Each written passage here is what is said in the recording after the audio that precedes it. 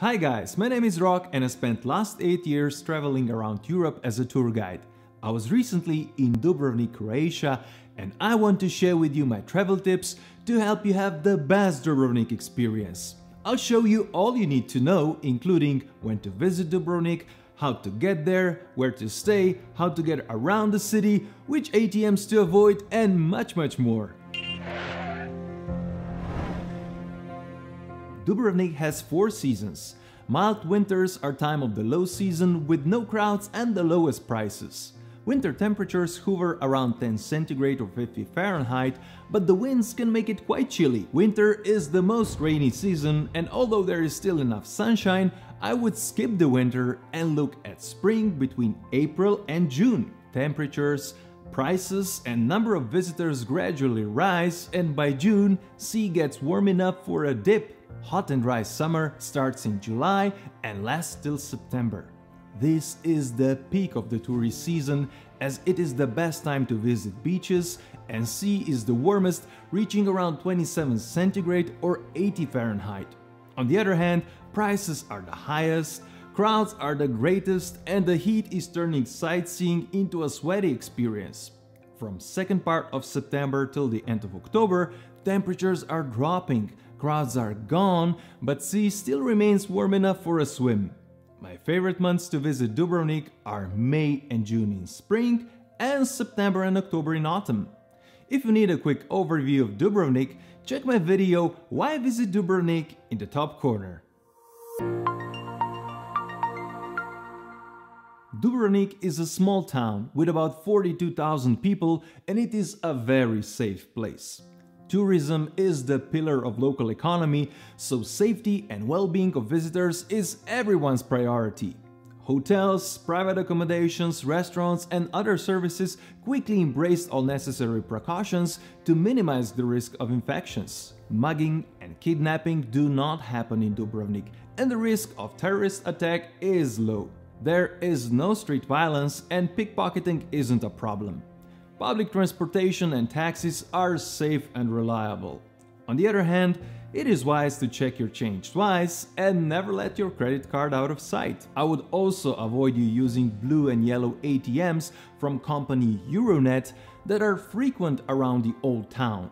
Not only they would give you a bad rate, but they would also charge you a fee. ATMs from local Croatian banks are a much better option. Official language spoken in Dubrovnik is Croatian, although local population speaks a dialect called Dalmatian. English is the most common foreign language and is widely spoken. You should have no trouble using English in hotels, shops, restaurants and sites. Even the smallest and most remote restaurants has English, Italian and German menus, as German and Italian are also frequently spoken.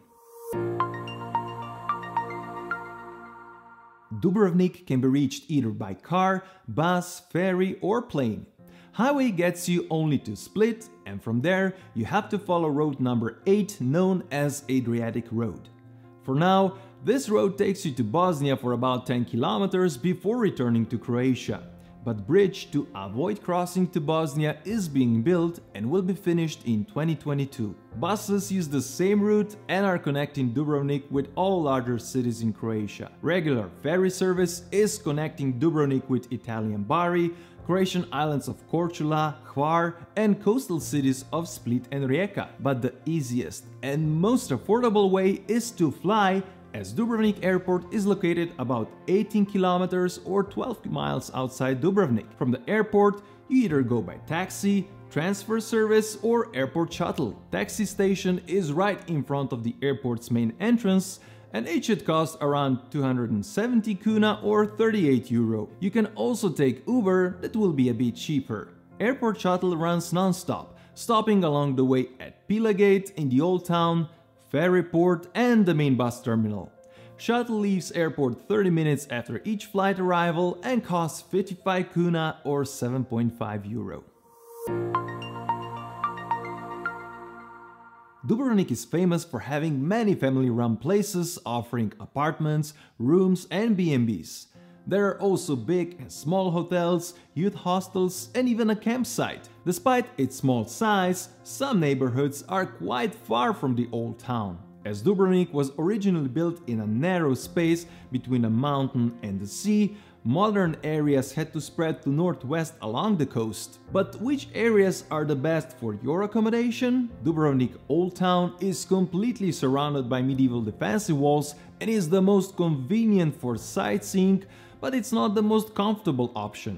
As the Old Town is a pedestrian-only zone, accommodation can only be reached on foot and rooms tend to be a bit smaller. In the evening, this is also the loudest area, as restaurants and bars have tables on street.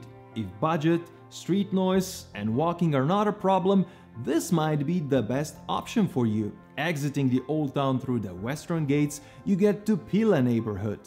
This is the final city bus station with taxi stand. Here is Hilton Hotel and B&Bs with wonderful view on Fort Lovrijenac. If budget is not a problem, this is the best location. Exiting the Old Town through eastern gates, you enter Ploče neighborhood. This is elite residential area with great views of the city walls, open sea and Lokrum Islands. Here you'll find B&Bs and most exclusive Dubrovnik hotels. If budget is not a problem, this is also the best location. Gruž is more affordable neighborhood around a large bay with port of Dubrovnik and marina. This is mainly a residential area with big supermarkets and affordable restaurants. If you stay here, you need to use bus or taxi to get to the Old Town. The biggest area of Dubrovnik is located on Lapat Peninsula with most hotels, private apartments and B&Bs. It also has beaches, lovely promenades and walking tracks. In Lapat, everyone can find something appropriate, as this area is the best compromise between beaches, Old Town and price. If you want to learn more about different prices and costs in Dubrovnik, check How Expensive is Dubrovnik video in the top corner. To get around Dubrovnik, you can take bus, taxi or Uber. Buses drive all day in 20 to 30 minute intervals with the exception of the early morning. They are run by Libertas company and can be recognized by its orange and white color. There are 9 different bus lines around town and using them is easy as all lines meet at Pila Gate, Western Gate and the main entry point to the Old Town. Bus tickets are widely available, including at hotel front desks, and can be also purchased on the bus at a bit higher price. Ticket must be validated and it remains valid in all directions for 60 minutes. Many people get Dubrovnik Card, special entry ticket to 9 attractions that also includes a daily bus ticket. Taxi service is commonly used and is available around the clock. You can always find taxi waiting on a taxi stand at either Pila Gate or Ploče Gate in front of the Old Town, where you can also find official price list. Uber is also very popular and can even be the cheapest way of transportation if it's shared among 3 people. If you plan to do a lot of sightseeing, you should get a Dubrovnik Card, as it includes entry to many museums, galleries and top attractions and makes it a good value as it offers savings of more than 50%. Dubrovnik Card also includes the most expensive attraction, Walls of Dubrovnik and daily bus ticket. There are 3 types of card available and if you buy Dubrovnik Card online, you can save extra 10%. Once you've purchased an online ticket, you have to pick it up at the Dubrovnik Tourist Board offices by showing your voucher. If you wonder what to do and what to see in Dubrovnik, check my top 10 Dubrovnik video in the top corner. If you have any questions, ideas or even your own tips and tricks about Dubrovnik, please share them in the comments below. If you like this video, give it a thumbs up and don't forget to subscribe and hit notification bell so you won't miss my future travel videos. Thanks for watching and see you next time.